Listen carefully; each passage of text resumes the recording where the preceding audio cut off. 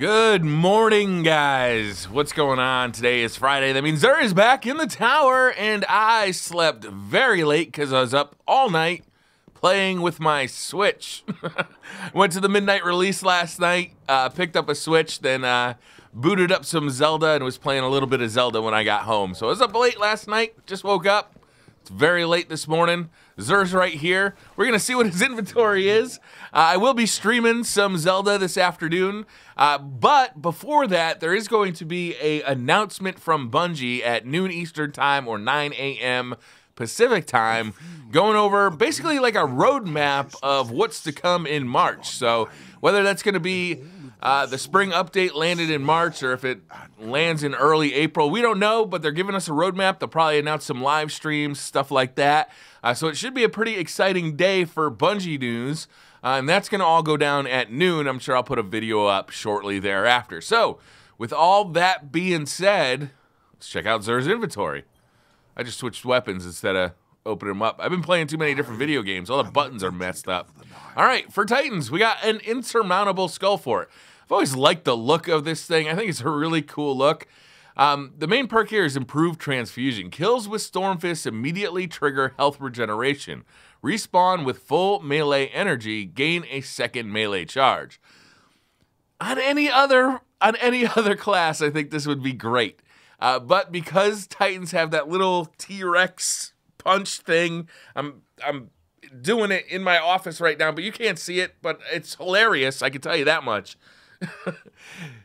It just never comes into play, and there's, you know, once again, we know what the best exotics are, and on a Titan, this isn't one of them. So, you know, it's cool looking if you want to play around with Stormfist, or if you're doing a quest that requires you to get a lot of ability kills, this can be a pretty good way to go. But for the most part, I don't find that the Stormfist is all that great. I do like immediately getting my health back. That's awesome. But compared to the Armamentarium or to the Twilight Garrison, I just don't find myself using stuff like this. The roll on this one is increased intellect, increased strength, hands-on, second thoughts, and invigoration. Next up for the Hunter, we got the ATS-8 Tarantella. This is a cool looking piece. I've always liked the look of this. I wish you could combine exotics because it would look really good with the matching helmet. The main perk here is take reduced arc damage from minions of the darkness. Arc grenades and arc blade recharge faster. Not a bad way to go if you're doing an arc burn nightfall, but you know, there's better exotics. This one is really, I've always kind of figured that this one is kind of second tier, third tier as far as exotics go. I've never really played around with this one too much, to be honest with you. I'm not a big blade dancer. And with the further nerfs to Blade Dancer, that subclass just feels like it keeps getting worse and worse. And just getting Arc Grenades and Arc Blade to recharge faster doesn't seem super exotic. And taking reduced arc damage from Minion of the Darkness, unless you're playing a really tough Nightfall, which are pretty rare these days, this isn't a top-tier exotic by any means. This one comes with increased intellect, increased discipline, auto rifle ammo, sidearm ammo, arc burn defense, and arc armor. Next up for the Warlocks, we got the Void Fang Vestments. The main perk here is Hungering Void. Spawn with full grenade energy, and your Axion Bolt grenade spawns an additional Seeker. This in PvP can be fucking annoying. Like, it's not bad. If you're going to run Axion Bolt grenades on your Void Walker, this thing can be pretty good, especially in 6s, I find. Because, you know, your Axion Bolts just, they're better and they're more useful. They're still not going to kill many people, but what they do is they break up engagements and allow you to, you know, create an engagement in your favor. Either, you know, a bunch of guys are following you, so you drop down an Axiom Bolt, and that makes them pause and, you know, deal with those Axiom Bolts, or you pre-fire one into a room that you know there's an enemy in, and he's dealing with not only you when you come in, but also the Axiom Bolt. Axiom Bolts and tracking grenades in general are very powerful, and this is pretty damn good. This one comes with increased intellect, increased discipline, scout rifle ammo, fusion rifle ammo, solar burn defense, void armor. The weapon of the week is one of my favorites, the Fourth Horseman. I love this weapon. It's very unique looking. It's very fun to use. It sounds cool as hell.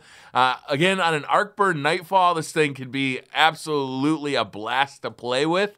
Definitely not a top tier exotic, especially in PvP. But in PvE, now that every shotgun got a little bit of a damage boost because they no longer do crits, this thing can be a lot of fun. So I highly recommend picking this one up if you don't have it, if you're still playing PvE. I know that a lot of you guys have basically dropped PvE altogether or just playing PvP. This isn't the gun for PvP. I mean, it can be fun in PvP, but it's not a top tier weapon by any means, especially now that you hardly have any ammo. Because this thing fires rapid fire, fires full auto, and it does so really rapidly to the point where it can almost be difficult to only fire one shot.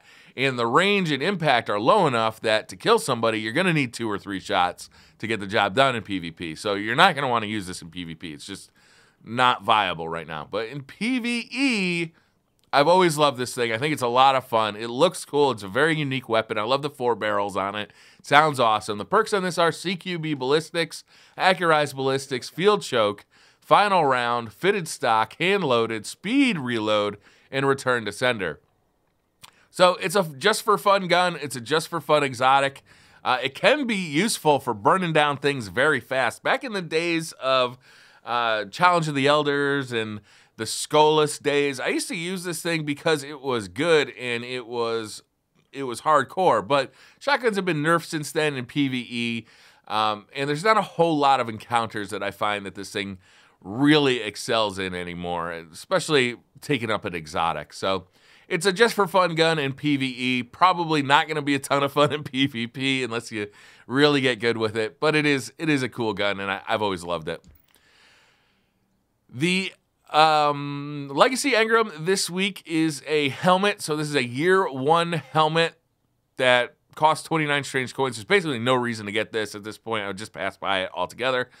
Curios, we get the Plasma Drive, the Void Drive to upgrade your Blue Rare Sparrow to Legendary status to change the color of its contrail. We got Heavy Ammo Synthesis, where you can buy 3 for 1 strange coin or 10 for 3 strange coins. We got 3 of coins you can buy for 7 strange coins. Glass Needles for a whole bunch of stuff. What else we got? Motes of Light and Exotic Shards. So I've got to stock back up on Glass Needles and Exotic Shards this week because I've been really focusing on the quality of my exotics, re-rolling those exotics, getting the exotics that maybe I deleted over time, and making sure my exotic armor is super good. And I've been really enjoying that. So that's it for Xur. Nothing too exciting there, really. But, you know, that's what we come to expect from Xur. After 2 years of essentially the same inventory, you know, there's not a whole lot that he can bring to the table that's really going to get your heart pacing like it used to back in the day. Hopefully with Destiny 2. I wonder if they'll do a Xur type of thing with Destiny 2. I'd be disappointed if Xur didn't make an appearance at all in Destiny 2, but I wouldn't be shocked if they changed it up in big ways. Maybe they had him out on patrol. Like, imagine this. You're out on patrol, my honor to serve. And you got to find Xur, like, out in the wilderness. He doesn't come to the tower because the tower's been destroyed by the Cabal. So you got to find him out in the wilderness. How cool would that be? And what if he moved, like, once an hour? So, like, if I made a video in the morning telling you where he was, he could be different by the time you go find him on Saturday afternoon. That'd be neat. Might be infuriating, too, actually, come to think of it. But I don't know. There's a lot of cool things they could do with Xur in the future. I think he's a cool thing, but he's just been exactly the same for so long that he's lost kind of his excitement. The hype, the Xur hype has been somewhat diminished over time. And that's too bad for Xur because Xur is okay in my book. Old squid face there. So that's going to do it, guys. Look forward to another video later this afternoon going over the changes that Bungie is making, the announcements Bungie is making today. And I'll be streaming some Zelda, actually, on the Switch later this afternoon. That's going to be a lot of fun. I played about the first half hour of it, and I'll be starting from scratch for the stream, but I am really looking forward to playing it because from what I've played and from what I've seen in reviews, the game is stupendous. And then I will be also continuing my playthrough on Twitch of Horizon Zero Dawn along with Zelda. I'll kind of be dueling those games, playing both of those games. And that's a lot of fun. I've really been enjoying Horizon. So that's going to do it, guys. Thank you very much for watching. Hit that like button if you like the video. Hit subscribe if you're new to the channel. And I'll see you guys next time.